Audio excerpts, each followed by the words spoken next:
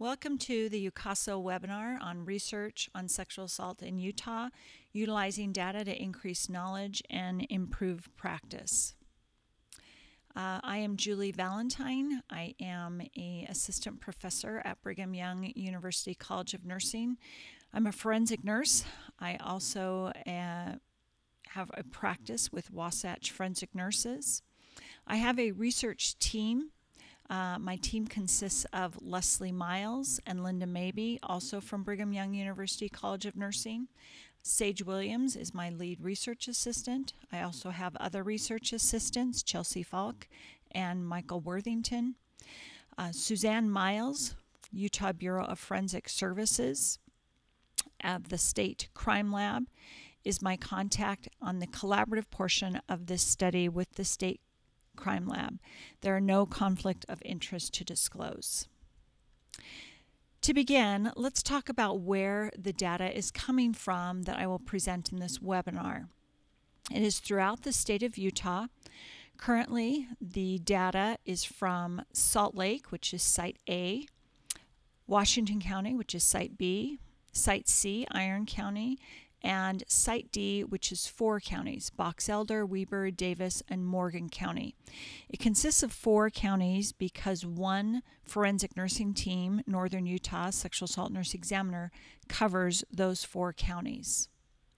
When you look at those counties within Salt Lake, it consists of or creates 65% of the population in Utah, 40% of the law enforcement agencies.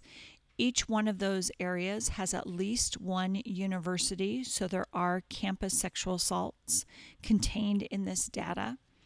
Each one of these areas has established SANE programs and established SART programs, sexual assault response teams. This is very important because other research has shown that jurisdictions that have SANE programs and established SART teams have higher levels of prosecution and support for victims. The next data analysis that I will be completing the end of 2017 will also have data from Utah County, 636 cases from Utah County, but that is not contained in the information in this webinar. So briefly, let's talk about what happens when an individual reports a sexual assault. They may respond directly to a hospital. They may call law enforcement. They may also call Rape Recovery Center or Center for Women and Children in Crisis or Dove Center, another victim service area, and then are referred to go to the hospital. Rape is a healthcare issue. When they report at the hospital, a sexual assault nurse examiner is called. There also are clinics that a victim can be referred to if they report to a hospital first. Some communities in Utah only have clinics, and that's where the patients are seen, while others have a hospital or mobile response team. Sexual assault nurse examiners are specially educated nurses prepared to provide the best services and patient care to victims impacted by violence, specifically in this case, sexual violence. The goal of a forensic medical examination is really to place that patient on the pathway of healing. It is to evaluate for injuries and treat and recommend treatment with the collaborative partners. It is to provide resources. And after those goals, the next role of a sexual assault nurse examiner or sexual assault forensic examiner is to collect evidence for a sexual assault kit.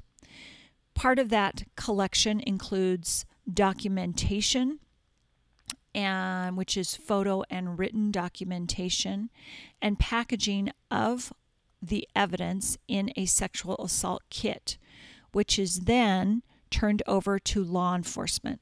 So law enforcement are the gatekeepers of what happens to that sexual assault kit following evidence collection. The methodology for all of the data presented in these 3 studies that we will focus on for this webinar is the same. My research team and I travel across the state, and we look at hard copies of sexual assault examination forms. The state of Utah has a standardized examination form. We then code that data into a statistical program called SPSS, which allows us to analyze a large amount of information. We code 208 variables for every chart. We can only code about 4 or 5 an hour, and we are close to coding over 4,000. So this has been a project that we have invested thousands of hours into. This is what the SPSS data set looks like. To us, this is far more than a statistical program. To us, this is capturing these patients' voices. This is entering their data, aggregating this information to see what we can learn from all of these patients. In many ways, we feel that this hopefully sends a message that these patients matter, that the information about them and their assault makes a difference, and hopefully will help all of our communities. So the first study I'm going to talk about is a descriptive study of 2,317 sexual assault victims, really looking at what do we learn from these victims that can help us as we look towards prevention.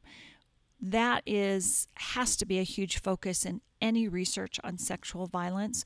What can we do to take the information to help us prevent and decrease sexual violence? So the objectives of this portion are to describe the research demographics. This will include pre-existing physical and mental health illnesses, and then to talk about the implications of these findings as we look at expanding to evidence-based practices and community prevention strategies. When we talk about vulnerabilities and prevention, it's a very difficult balancing act. We can look at vulnerabilities of some patients that become victimized by sexual violence, and we have to be very careful that this does not lead into any victim blaming. Rather, in discussing these vulnerabilities, we want this discussion to help us understand what prevention programs might be effective, who are segments of our population that we need to reach out to more. This is not meant in any way to buy into any victim blaming. So as I talked about, this is a retrospective chart review from the 4 sites. All of these patients are 14 years or older. Throughout the nation, adolescents are generally identified as 14 and older and have rights over their reproductive health care, so they can receive a sexual assault examination with or without parental consent. All of these cases had a full exam with a fully collected sexual assault kit, and they said that they wanted to report to law enforcement. So these are cases from January 1st, 2010 through December 2014. So let's look at age. You can very quickly, in glancing at this slide, see that the majority of our patients are young. In fact, 75% of the patients are 33 years or younger with an age median of 24 years. On gender, majority of our patients are female with only 5% male. Now there was a change to the state form in 2016, so we are beginning to get some of this new data this summer as we've been coding this research, and we'll have that to share with the community towards the end of 2017. But that change was on sex. We asked male, female, transgender, male to female, transgender, female to male, and intersex. When we look at race, demographics, you'll see in one column I have study and the other is from the Utah Census. Utah is predominantly white. This is reflected in our study sample as well. The majority of our patients that we see are white. But note that Black, we have more than double, 2.5 times the number that we have seen as patients compared to the Utah Census. We have a little bit less on Hispanic population and quite a bit less on Asian Pacific Islander, but American Indian, we have almost double the population throughout Utah. This is reflected throughout the United States. We know that American Indians, and specifically American Indian females, are probably our most vulnerable population when you look specifically at race. Looking at victim to suspect relationship, very similar to what we find across the board throughout the nation. Most victims know their suspect. In fact, we have only about 19%, 18.6%, that it is a stranger. Let me qualify that most of these strangers are not somebody jumping out in the bushes, although we do have those cases, and we do have cases of strangers breaking into homes, etc. But many times this is, well, he was at the party, I didn't know his name, I didn't talk to him, I walked out to my car, and he was there and attacked me at that point. So they might have some very casual contact, but not know their name. To be coded as acquaintance, they had to have known their name and had some form of significant interaction with them so that they got to know the person, even if it was just that evening, but they got to know that person to some degree. When we look at interpersonal violence rapes, that includes spouse, partner, and also ex-boyfriend. So spouse partner is 7.3, ex-boyfriend is 5%. Now on our Utah State form, we do not ask about ex-boyfriend. The original form said stranger, acquaintance, spouse, partner, or other. But after we began coding in 2012, about 200 cases when we started, we found that there were many times that other was checked and ex-boyfriend. We have very few ex-husband or ex-spouse or ex-partner, but a significant amount of ex-boyfriend rapes. So our interpersonal violence, we're at 12.3%. Other, the 5.4%, that is generally somebody in authority or a family member, such as a boss, a teacher, a bus driver, an uncle, etc. Unknown, 5%. We do have cases where a patient is completely unconscious when the assault occurs, and they do not know who the suspect is or the relationship to the suspect. Location of assault, predominantly house apartment. Next after that is that 15% of other.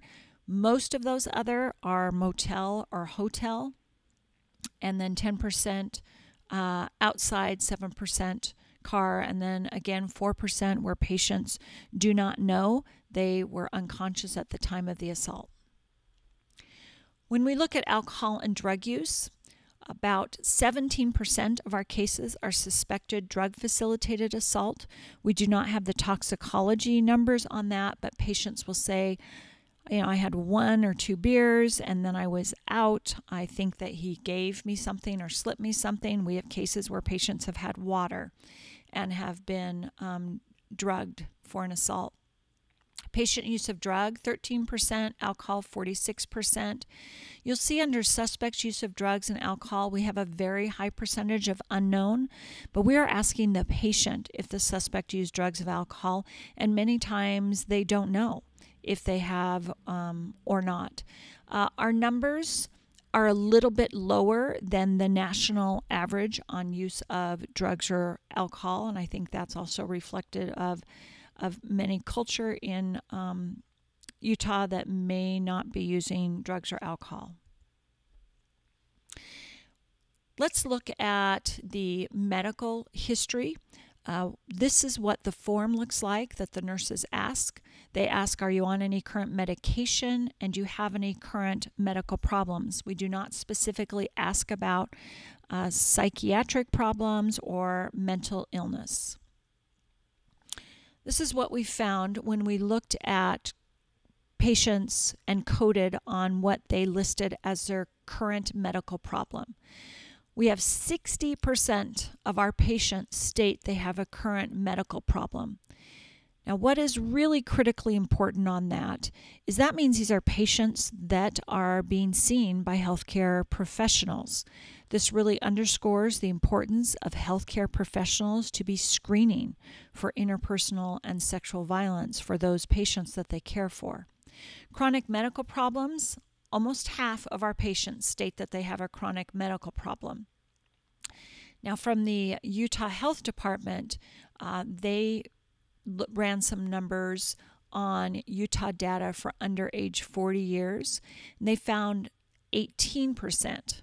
So remember, we're talking 75% of the patients in this study are 33 years and younger, yet almost half have a chronic medical problem. When you look at U.S. data across all ages, it's about half. When we break it into systems, there are two systems that we found higher rates of medical problems by systems, and those were neurological problems and respiratory.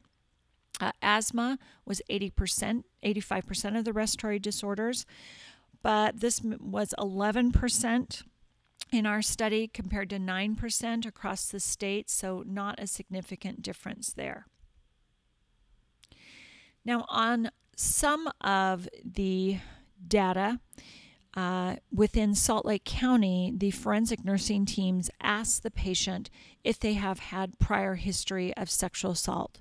So we don't know this information on the 2,317, but we do on the 1,590 cases.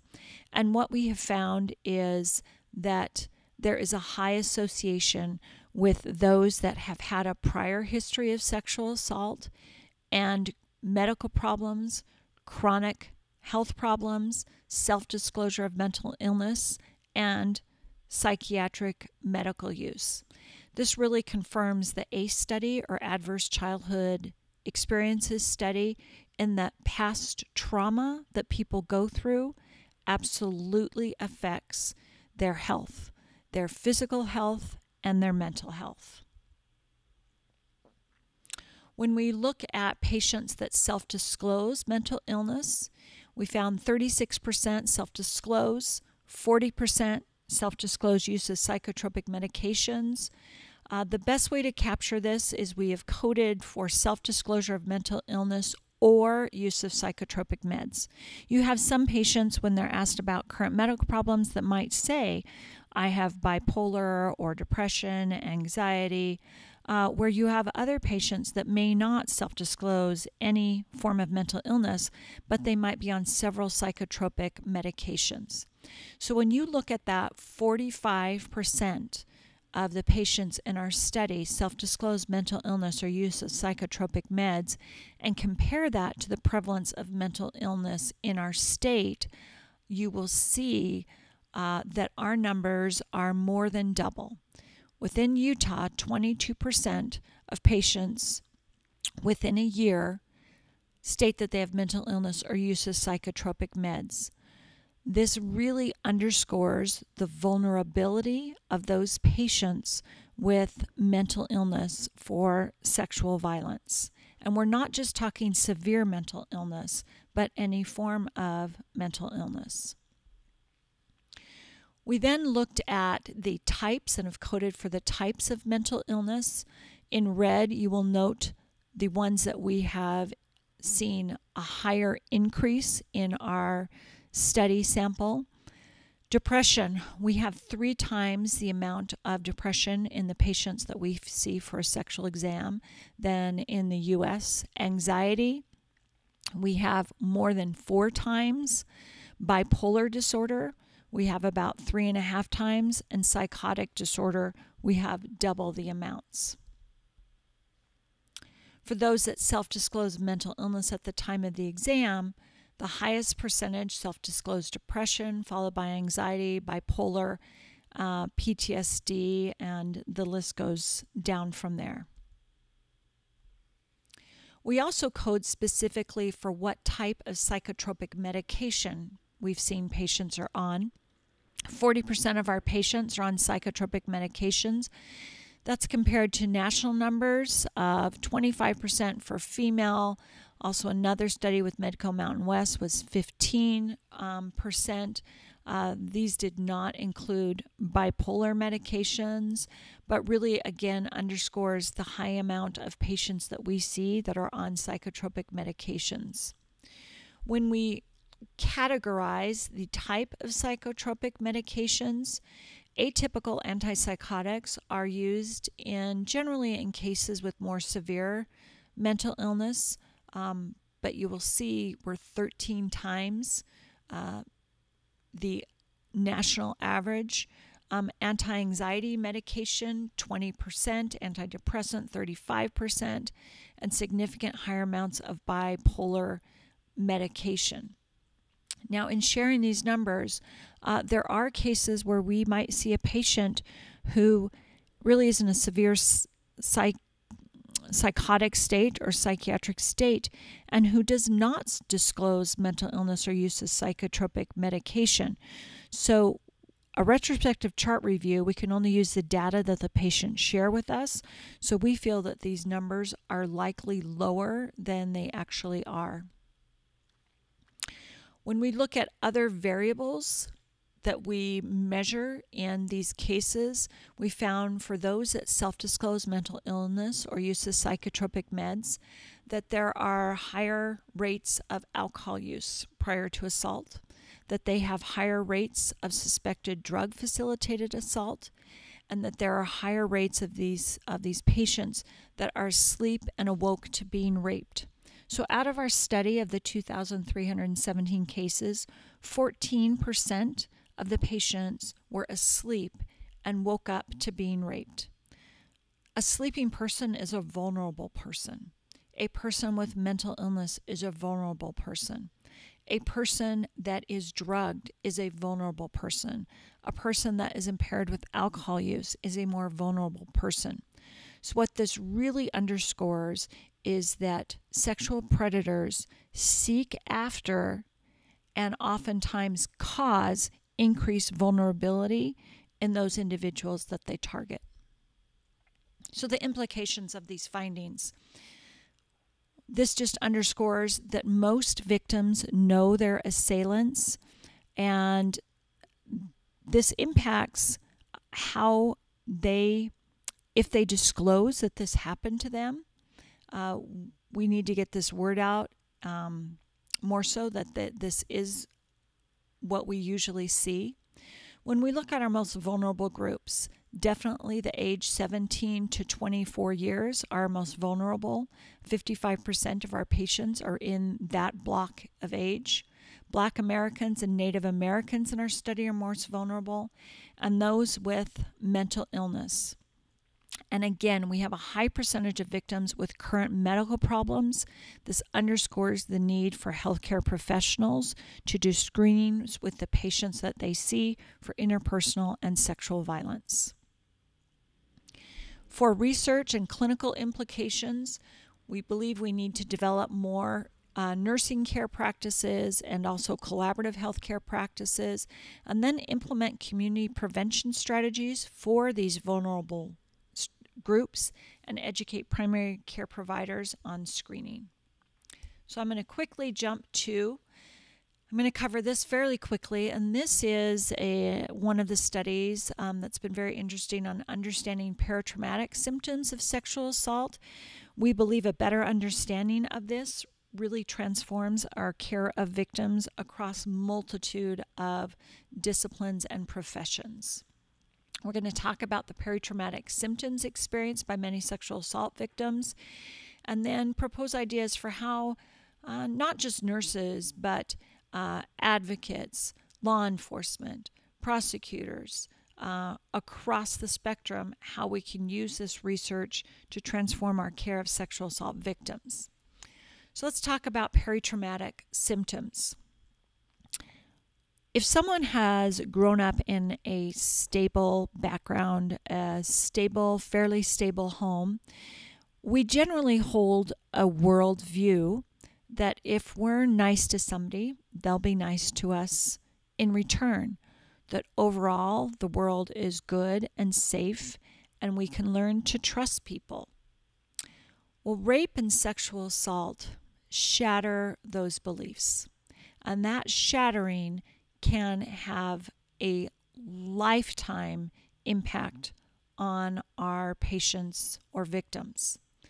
For those victims that we see that have had multiple trauma, have been re-victimized over and over again, that shattering just continues to occur. We love this quote by Wheeler: "The brain and body are in constant reciprocal dynamic interaction, adapting to and influencing each other." We certainly see this in sexual assault. It is something that happens to the body, but absolutely affects the mind and emotions, mental and physical health.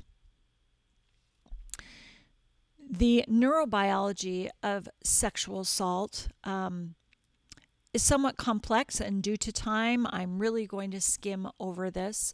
But basically, what happens in sexual assault is the primitive brain of individuals is activated, and that causes a release of hormones that flood the body: cortisol, catecholamines, opioids.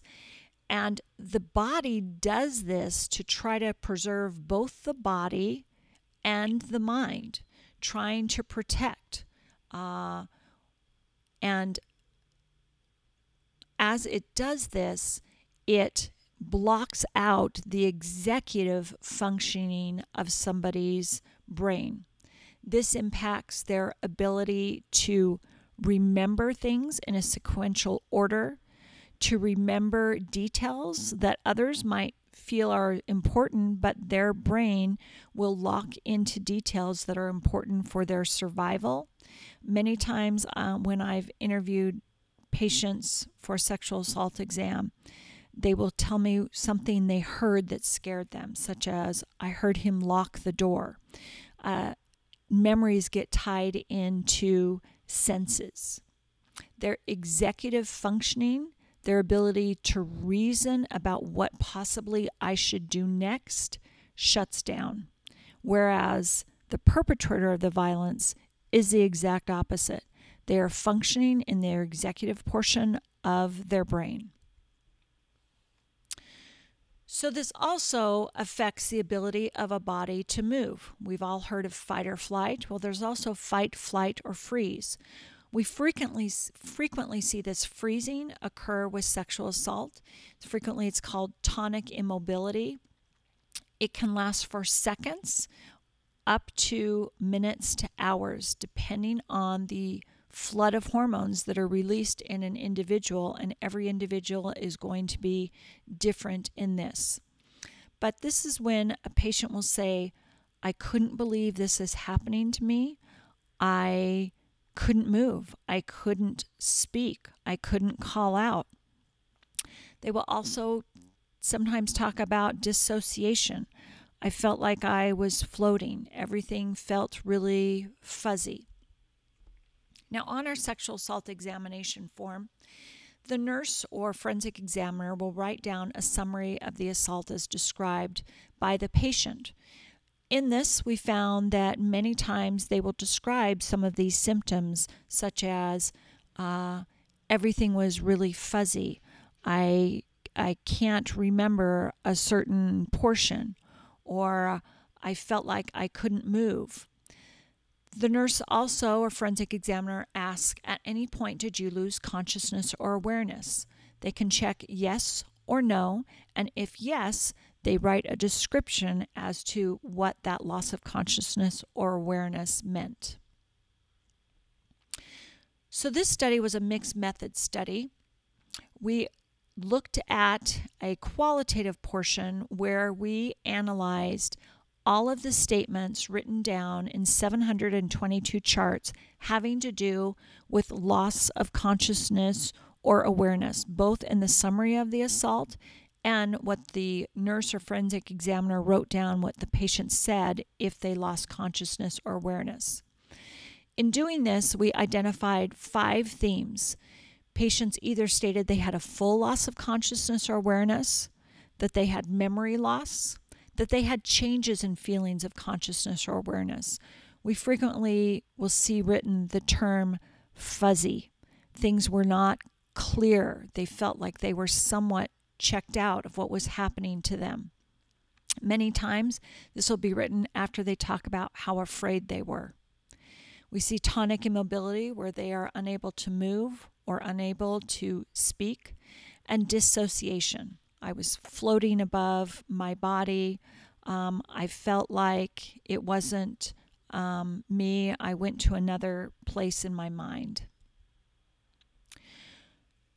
So we coded for those categories. And what we found out of this 2,317 cases is that just about half of the patients reported yes to the question, did you lose consciousness or awareness during the assault? When we look at the categories, 34% report a full loss of consciousness or awareness, 34% report memory loss, 16% change in feelings of consciousness or awareness, smaller percent tonic immobility, and dissociation. But remember, the nurses on the form are not asking specific questions about tonic immobility or dissociation. They are merely asking, at any point did you lose consciousness or awareness? We looked at what factors predict a loss of consciousness or awareness, and we developed a model that showed that there were 3 predictors for loss of consciousness or awareness. They were suspected drug-facilitated assault, strangulation, and patient alcohol use prior to assault. We found that victims that reported suspected drug-facilitated assault were 9 times more likely to report loss of memory, consciousness, or awareness. Well, that makes sense. They believe that they were drugged because they had full unconsciousness. We found that patients that reported drinking alcohol were 4 times more likely to report loss of memory, consciousness, or awareness. Now, there are some patients that maybe only had a glass of wine or 1 beer, a small amount of alcohol, that reported loss of consciousness, awareness. So we do not have numbers as to the amount of alcohol that was consumed. Victims that reported strangulation were almost 2 times more likely. That does not mean they were strangled to the point that they did pass out. It may have been that their fear and the flood of hormones that were released impacted their feelings of consciousness and awareness. So can we predict loss of memory, consciousness, or awareness? Well, we found that this logistic regression model classified 75% of the cases in which victims reported a loss of consciousness or awareness. But the really critical point is that it failed to classify 25% of the cases, meaning that we have patients that state loss of consciousness or awareness and did not report alcohol use, drug use, strangulation, or suspected drug-facilitated assault. The loss of consciousness or awareness in 25% of these patients was due to the trauma from the assault. Now, these are all patient statements that did not have any of the predictors, strangulation, alcohol, drug use, or suspected drug facilitated. These were all patients that were raped by someone they knew. You'll see memories that are there that are very fuzzy. I kind of went blank, just shocked, indicates that she was still aware but in shock during the assault. I didn't make eye contact. She described associations from her body. These are all things that the nurses wrote down in the examination. She says she doesn't remember exactly what happened. Things went blurry. I froze up. Everything is so blurry. I can't remember at all. That exam was just 15 hours after the assault. Again, these patients did not have alcohol, drug use, no suspected drug facilitated, and were not strangled. So what does this mean? It gives us understanding that the neurobiology of sexual assault trauma absolutely impacts these victims and their ability to recall what happened in the assault. We believe we need continued collaboration with law enforcement and need to continue to educate that half of the patients likely will report loss of consciousness or awareness.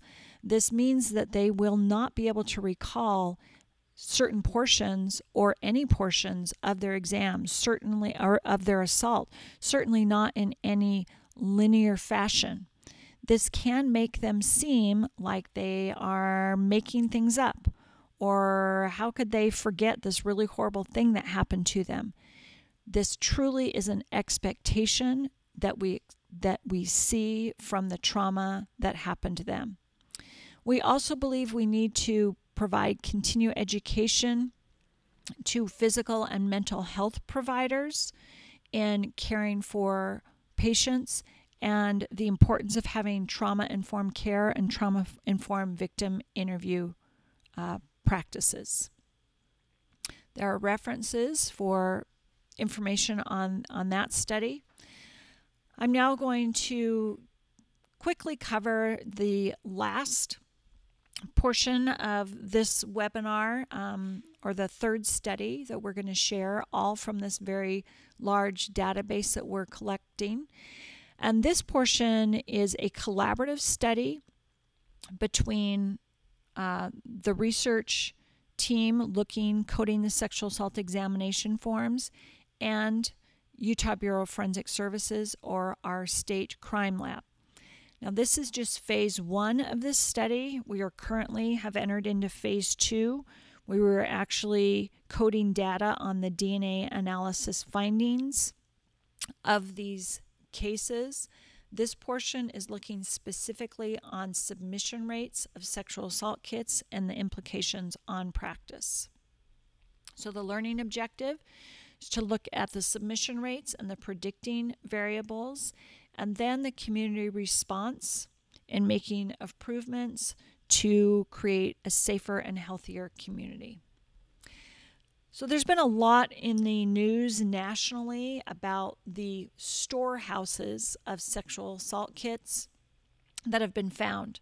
Over 11,000 in Memphis, 11,000 in Detroit, large amounts in Houston, throughout Ohio. So we've really heard multiple news stories about this. This study is looking at that same issue from a different angle. It's actually looking at what are the submission rates. So we are tracking these kits from the time of evidence collection through submission, that's phase 1, and then through submission through DNA analysis findings, and that's phase 2, which we will do probably in 2018. We will have data on that. I think it's really critical to look at this actually as to what are the submission rates, because finding kits in storage does not capture kits that may have been collected and possibly destroyed. The submission rates, looking at it from that angle, is able to capture a broader picture of the issue. So there's the purpose. I'll let you read through. So this sample is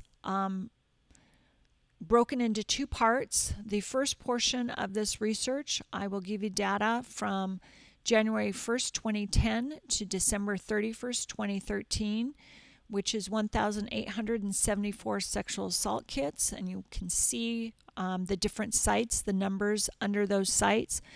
Iron County is the most rural county in the study, also has the lowest amount of sexual assault kits collected. And then towards the end, I will give you recent findings on the addition of cases from 2014, which was an additional 443 cases to be a total number of 2,317 sexual assault kits. Now, the reason this study began in 2010 is the State Crime Lab began to use improved methods of DNA analysis in March of 2009, and then had to validate those, where they did improved STR DNA analysis and also began to do a test called Y-filer. Y-filer tests DNA on the Y chromosome, and began to share with law enforcement and communities throughout the state of these improved DNA analysis methods. So our sample, again, is all fully collected sexual assault kits, age 14 and up. The crime occurred within the sites in the study, and the victim said that they wanted to talk to law enforcement about prosecuting a case. Now, as I stated, rape and sexual assault is a healthcare issue. We want these victims to be seen to address their healthcare needs. We want to place them in a position of control. They can receive healthcare and not opt to have a sexual assault kit collected. And healthcare includes medication to prevent pregnancy and sexually transmitted infections, or they can decide to have evidence collected in the sexual assault kit and not talk to law enforcement, but think about what they want to do.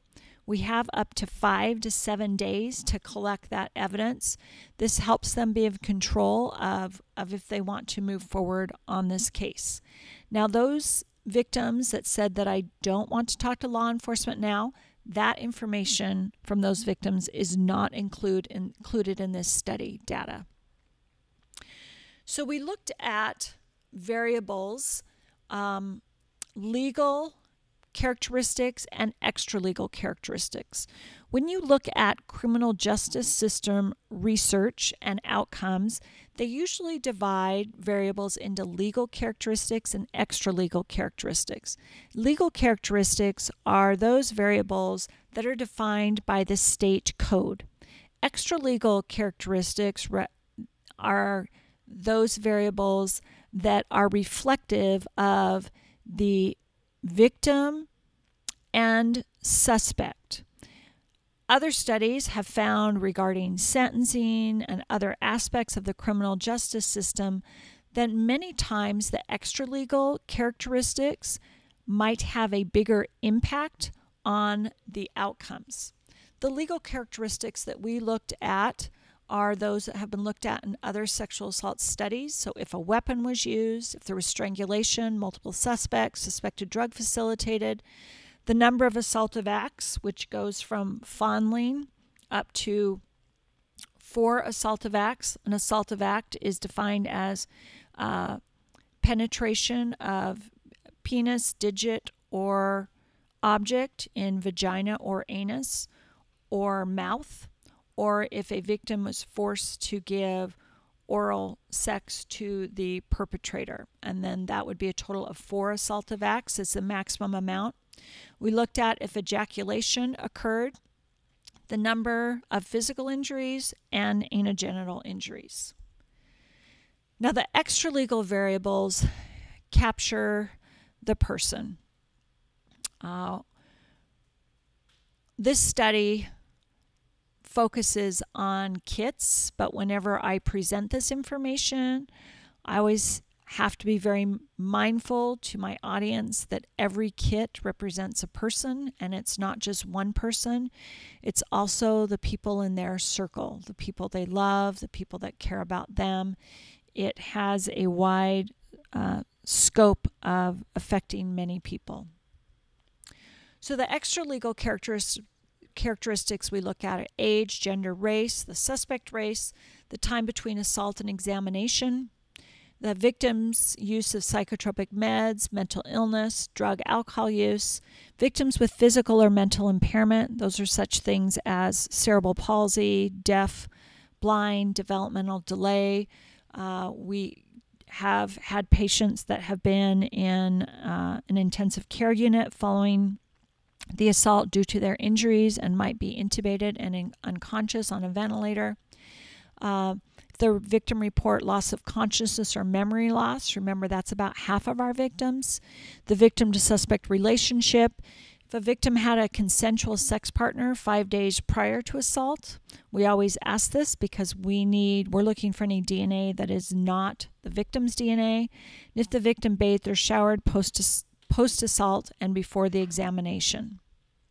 So what did we learn? Well, the legal characteristics, I'm not going to go through all of these, but you'll see strangulation. 12% of our victims report being strangled. Ejaculation, I want to talk about. You'll see 30% of our victims said yes, that there was ejaculation, but look at that high amount of unknown, 58%. And consensual sexual relations, most partners know if their if their partner ejaculated. We believe that sharing this information is helpful in stating that this is an indication that it was a non-consensual sexual act if the victim does not know if the suspect ejaculated or not. Physical injuries, 74%. The most common are bruising and abrasions. Most common area is extremities. Number of physical injuries, a mean of 6. Anogenital injuries, 60%. Most common anogenital injuries are abrasions and lacerations. Lacerations occur from blunt force trauma where the skin splits. For women, the most common area of anogenital injuries is the lower portion just outside the vaginal opening. For men, the most common area of injury is around the anal opening. Extralegal characteristics, I reviewed some of this in our earlier slide. I do want to point out the time between assault and examination is generally about a day. It's very few victims that are raped and then immediately report. Some do, but many are shocked that this happened to them. They don't know how to process this. They oftentimes will tell a friend or family member who says, hey, you should go in and get seen, but they just take some time to process. Additional extralegal characteristics, you'll see 8% of the victims had a physical or mental impairment. That 28% stated there was a consensual partner, so we need to get a DNA sample from that partner before or to help with the analysis, to take that partner out of the analysis mix, the DNA analysis mix. And 35%, so fairly large portion of patients bathe or shower post-assault. Now we found with recent research with the improved DNA analysis testing methods that it does not matter if a victim has bathed or showered regarding being able to develop a full DNA profile. So we coded all of the data on these cases and then developed a list for the crime lab to look up to see if the sexual assault kits were turned into crime lab. When we gathered this information back to crime lab, we found that the cases were submitted really within 3 categories. There were some kits that were submitted within a month of the assault, some submitted 1 to 12 months of the assault, and some were submitted a year or later.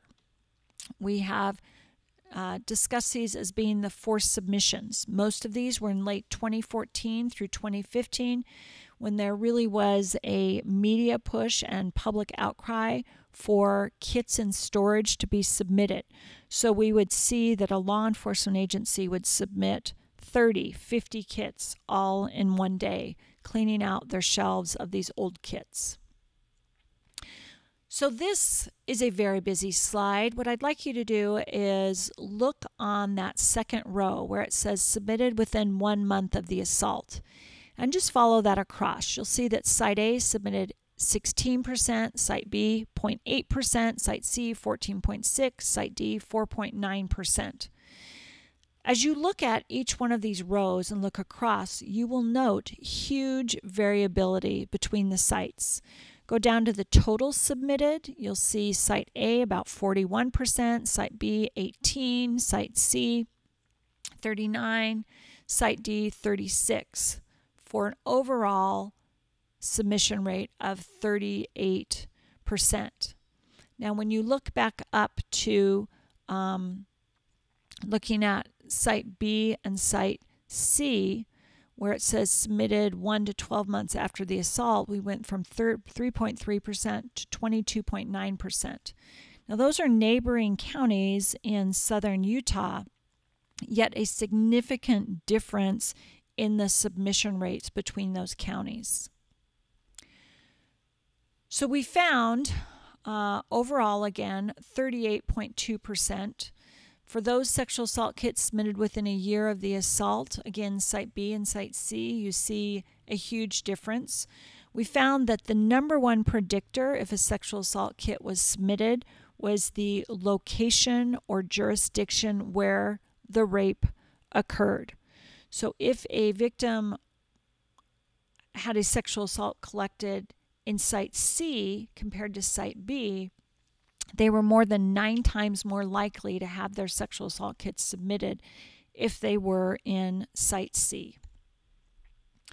So we did a logistic regression model using a statistical technique that allows us to factor out that site or jurisdiction was the #1 predictor, and we looked at other factors that made kits more or less likely to be submitted.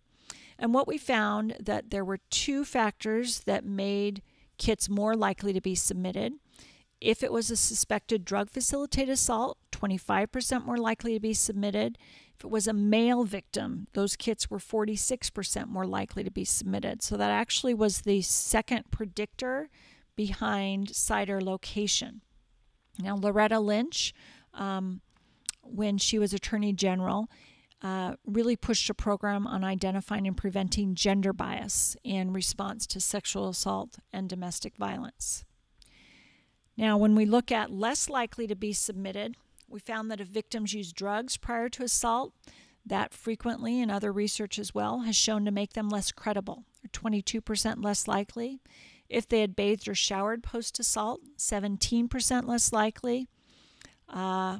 That's really an education that for law enforcement that we can get DNA. It doesn't matter if they've bathed or showered. We still can get DNA in those cases. Victims with physical or mental impairment, 17% likely to be submitted. Victims with physical and mental impairment across other studies as well have been shown to often be less credible and to have less response from criminal justice system, and this we had the same finding. If it was a known suspect, they were 16% less likely to be submitted. Remember, the bulk of our cases, they are a known suspect, but we found that even cases where it was a stranger, only 55% of sexual assault kits collected from a stranger rape had been submitted to Crime Lab for analysis. Now let's talk about the money aspect of collecting kits but then not submitting them for analysis. Out of those kits that were collected but not submitted, 1,163, there was a total cost of $721,000. Now this came out of the Utah Office of Victims of Crime, and that money could be spent for therapy or other options. So I will go back to again saying that the goal of a forensic examination is, the first goal is not evidence collection. Rather, it is helping that patient and addressing their healthcare needs. But a large portion of our time and a large portion of the expense is on the evidence collection, which was then not submitted for analysis. So how does Utah compare? Well, you remember it was 38% overall, and these were 2010 to 2013 cases. Most areas of the country don't know this number, their submission rate. There actually are not very many studies on this. This is beginning to change, but this is an area that needs to be tracked more. But most areas were about 60%. We were 38%. So in this original study, which was released in 2016, we stated this was justice denied for victims that had sexual assault kits submitted, had collected but then not submitted. Justice and equity as the strongest predictor if the kits were submitted was the site or jurisdiction. And the extralegal characteristics exposed biases affecting sexual assault kit submission. So we recommended, and this was in 2016, that there's a standardized submission by state law mandating automatic submission of sexual assault kits and testing to the state crime lab, the establishment of the sexual assault kit tracking system, and that these things will reduce the prevalence of sexual assault in Utah by improving criminal justice system response. I'm going to skip to the next one here.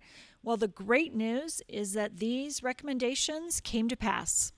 In 2017, House Bill 200, sponsored by Representative Angela Romero, who's been a great advocate in this area,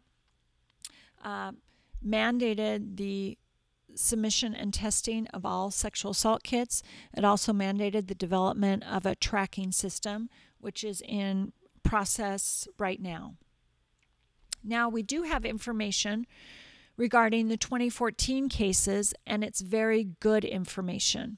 Now, this was before House Bill 200 was passed, and you will see, I'll jump down to the bottom, that 2014, we compared across the state 38% of kits being submitted to 75%, just about doubled the amount of kits. Hats off to law enforcement for being incredibly responsive and beginning to turn in the majority of the sexual assault kits. Now you will again see that there is significant variability between sites. That still remains the #1 predictor if a kit is submitted or not. So we did a prediction model for all of the kits 2010 and 2014. We found that suspected drug-facilitated assault still showed up as making kits more likely to be submitted. If the victim bathed or showered post-assault, they were less likely to be submitted. And still, if it was a known suspect, they were less likely to be submitted. We found that the site or jurisdiction remains the strongest predictor of sexual assault kit submission, that the only predictor that increases sexual assault kit rates is if it's a suspected drug-facilitated assault. They're 20% more likely to be submitted.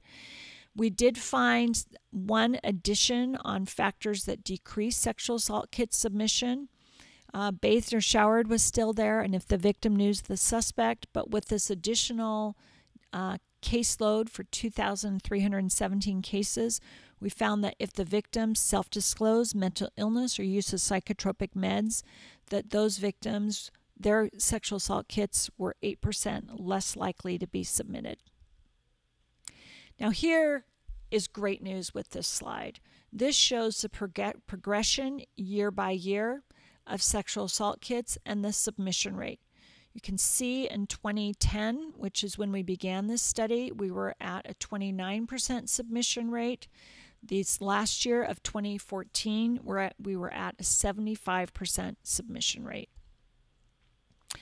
This received some national attention. This is an online source, Vocative, that had a fabulous headline hallmarking what Utah has done, and really this is reflective on law enforcement, what they have done, that this state just took a huge step towards solving more rapes, submitting more kits.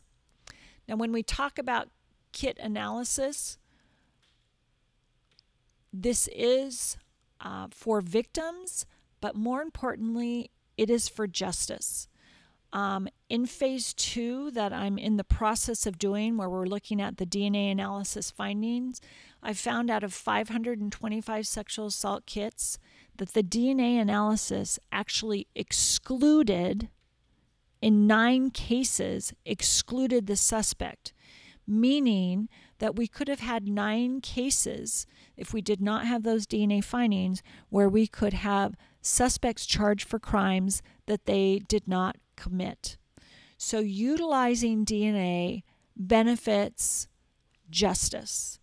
It gives us information about the case. It is science that we can utilize to improve our safety of our state. And here are references on that final portion. And we would look forward. This is a growing database, and there are additional research studies. And we look forward to continuing to share these things with Utah. Thank you.